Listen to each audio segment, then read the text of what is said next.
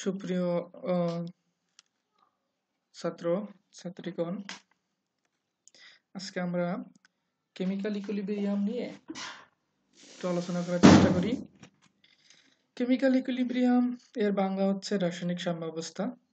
আপনারা ইন্টারমিডিয়েটে রাসায়নিক সাম্যাবস্থার উপরে অনেক পড়াশোনা করছেন, তো সেখান থেকেই সামান্য কিছু অংশ নিয়ে আজকে আমাদের কেমিক্যাল ইকুইলিব্রিয়ামের প্রথম ক্লাস।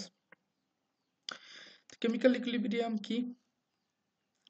কেমিক্যাল ইকুইলিব্রিয়ামে যাওয়ার আগে আমাদের প্রথমে জানতে হবে যে রিভার্সিবল রিঅ্যাকশন বা উভমুখী বিক্রিয়া কাকে বলে। তো আমরা এখানে দেখতে পাচ্ছি এ আর বি এরা দুইজন মিলে তৈরি করছে সি এবং ডি। তো এ আর বি হচ্ছে রিঅ্যাকট্যান্ট, সি আর ডি হচ্ছে প্রোডাক্ট।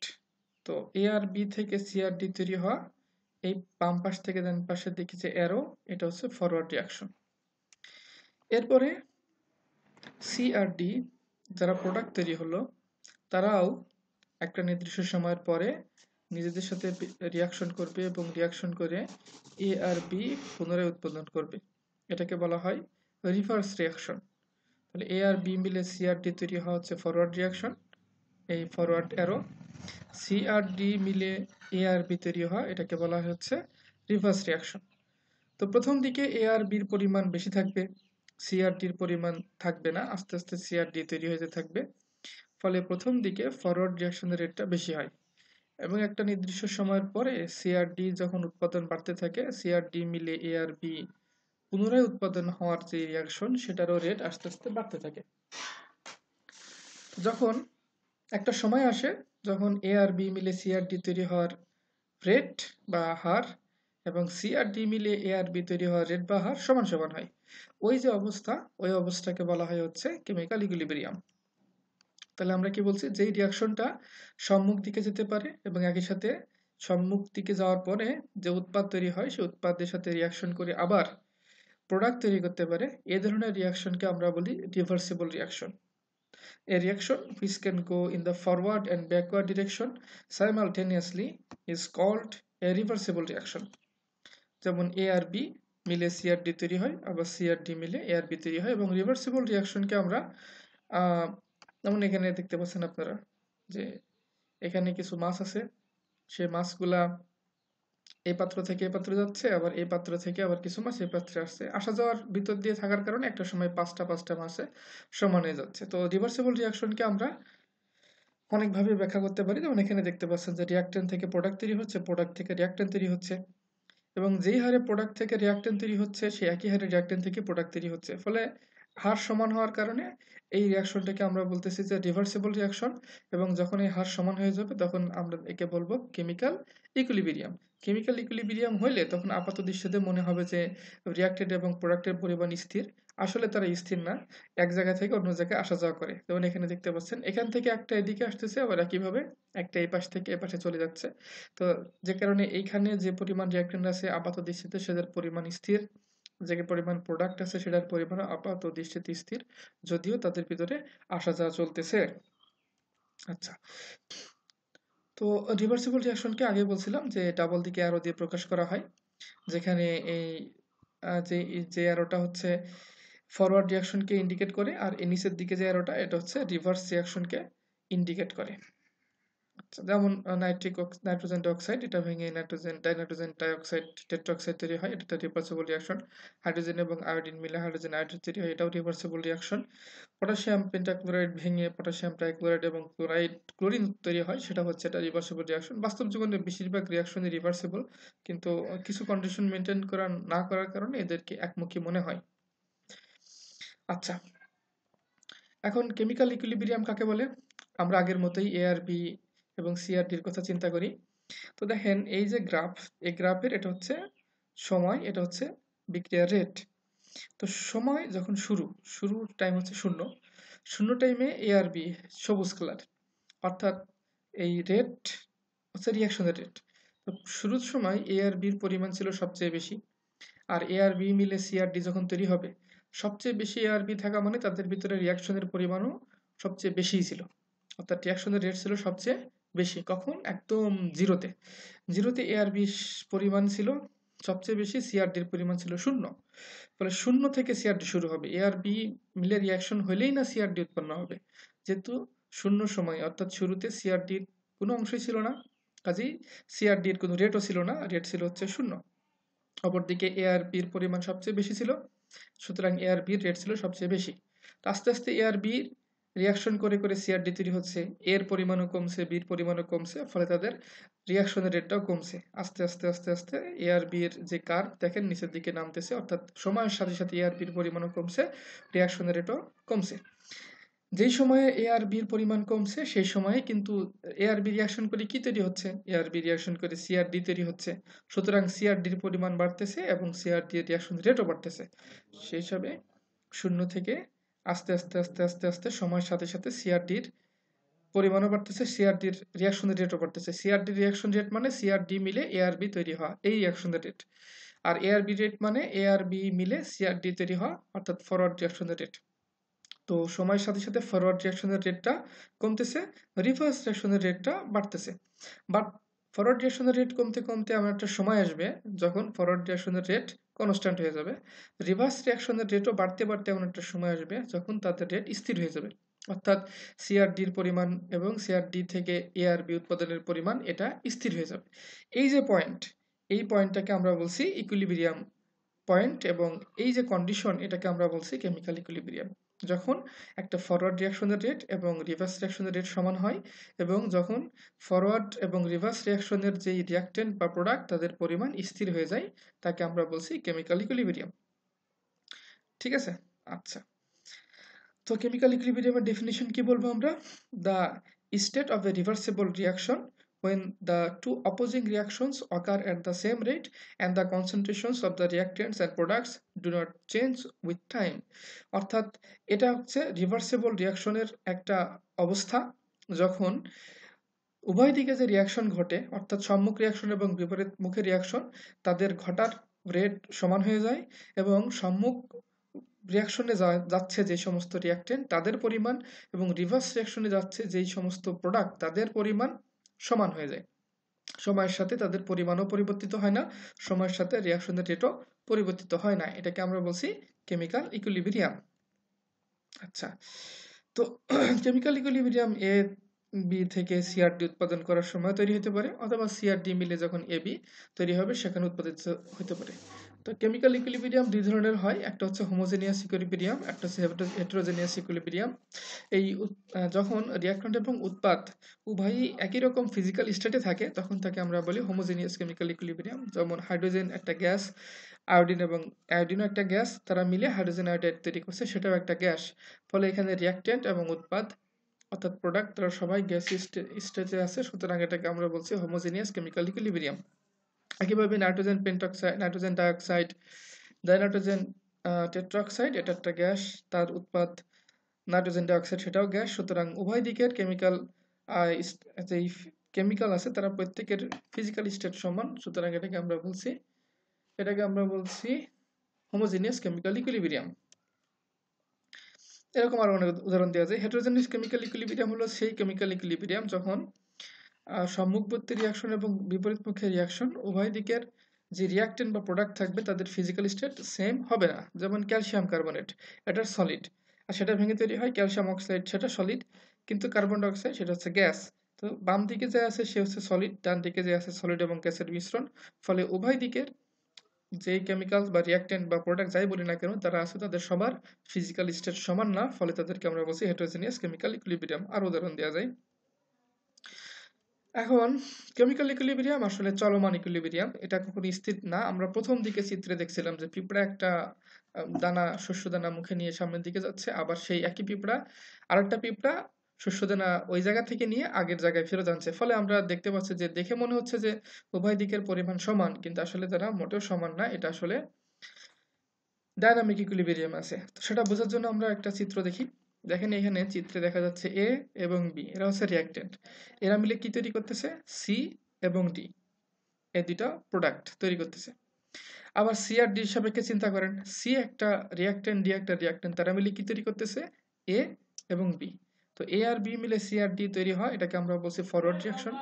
সি আর ডি মিলে এ আর বি তৈরি হয়, এটাকে আমরা বলছি রিভার্স রিয়াকশন। তো এ আর বি মিলে সি আর ডি তৈরি হওয়ার রেট প্রথম দিকে বেশি থাকে, আর সি আর ডি মিলে এ আর বি তৈরি হওয়ার রেট প্রথম দিকে কম থাকে। কিন্তু সময়ের সাথে সাথে তাদের উভয়ের তৈরি হওয়ার রেট সমান হয়ে যায় এবং উভয়ের পরিমাণ সমান হয়ে যায়। অর্থাৎ যেই হারে এ আর বি মিলে সি আর ডি তৈরি করে সেই একই হারে সি আর ডি মিলে এ আর বি তৈরি হয়, এবং এ আর বির যে পরিমাণ সেটা একটা নির্দিষ্ট পরিমাণে এসে স্থির হয়ে যায়, বাড়েও না কমেও না। সি আর ডি যে পরিমাণ সেটাও নির্দিষ্ট পরিমাণে এসে স্থির হয়ে যায়, সেটা বাড়েও না পড়েও না কমেও না। ফলে আপাত দৃষ্টিতে দেখলে মনে হয় যে তারা স্থির হয়ে গেছে, কিন্তু বাস্তবে তারা স্থির নয়, বরং তারা চলমান। এজন্য বলা হচ্ছে যে chemical equilibrium is a dynamic equilibrium. এটা ফরওয়ার্ড রিঅ্যাকশন, এটা রিভার্স রিঅ্যাকশন। আচ্ছা, এখন কেমিক্যাল ইকুইলিব্রিয়ামের কিছু বৈশিষ্ট্য আছে, সেই বৈশিষ্ট্যগুলো আমরা একটু দেখি। এক নম্বর হচ্ছে কনসিস্টেন্সি অফ কনসেন্ট্রেশনস, অর্থাৎ রিঅ্যাক্ট্যান্ট এবং প্রোডাক্ট উভয়ের কনসেন্ট্রেশনের পরিমাণ সবসময় সমান থাকবে। রিঅ্যাক্ট্যান্টের পরিমাণও সমান থাকবে, প্রোডাক্টের পরিমাণও সমান থাকবে। তো যেই কনসেন্ট্রেশনে, যেমন এই কনসেন্ট্রেশনকে আমরা থার্ড ব্র্যাকেট দিয়ে প্রকাশ করি, তো কনসেন্ট্রেশনকে থার্ড ব্র্যাকেট দিয়ে লিখি, আর এটার একক হচ্ছে মোলস পার লিটার। তো যখন কেমিক্যাল ইকুইলিব্রিয়ামে সেটা চলে যাবে, তখন কেমিক্যাল ইকুইলিব্রিয়ামে চলে গেলে তখন রিঅ্যাক্ট্যান্টের কনসেন্ট্রেশন এবং প্রোডাক্টের কনসেন্ট্রেশন সেম থাকবে, তার পরিবর্তন হবে না। পরিবর্তন হলে আর কেমিক্যাল ইকুইলিব্রিয়াম থাকবে না, এটা নষ্ট হয়ে যাবে। যে কারণে খোলা পাত্রে যখন কোনো রিঅ্যাকশন ঘটানো হয় সেটাকে আপাত দৃষ্টিতে একমুখী মনে হয়, যদিও সেটা উভমুখী, যেহেতু সেখানে কনসেন্ট্রেশন চেঞ্জ হয়ে যায়। মানে তৈরি হলো, কিন্তু তৈরি হওয়ার পরে সেটা চলে গেল। যেমন ক্যালসিয়াম কার্বনেট ভেঙে ক্যালসিয়াম অক্সাইড এবং কার্বন ডাইঅক্সাইড গ্যাস তৈরি হলো। কার্বন ডাইঅক্সাইড গ্যাস যদি উড়ে চলে যায় তাহলে এটাকে রিভার্সিবল রিঅ্যাকশন মনে হবে না, এটাকে মনে হবে যে এটা হচ্ছে ইরিভার্সিবল রিঅ্যাকশন। আচ্ছা, তার 2 নম্বর পয়েন্ট হচ্ছে equilibrium can be initiated from either side, অর্থাৎ রিঅ্যাক্ট্যান্ট বা প্রোডাক্ট যেটাকেই যেদিক থেকে শুরু করি না কেন ইকুইলিব্রিয়ামের পয়েন্ট সেম হবে। যেমন দেখেন যে হাইড্রোজেন আয়োডাইড ভেঙে তৈরি হচ্ছে হাইড্রোজেন এবং আয়োডিন, তাদের কেমিক্যাল ইকুইলিব্রিয়াম তৈরি হয়েছে এই একটা পয়েন্ট এসে। আবার এই যে রিঅ্যাকশনটা, সেটা হচ্ছে আয়োডিন এবং হাইড্রোজেন মিলে তৈরি হচ্ছে হাইড্রোজেন আয়োডাইড। এই রিঅ্যাকশনের কেমিক্যাল ইকুইলিব্রিয়ামটা অ্যাটেন্ড হয়েছে এই পয়েন্টে। তো উভয়ের ক্ষেত্রে সময় বা কনসেন্ট্রেশন একই।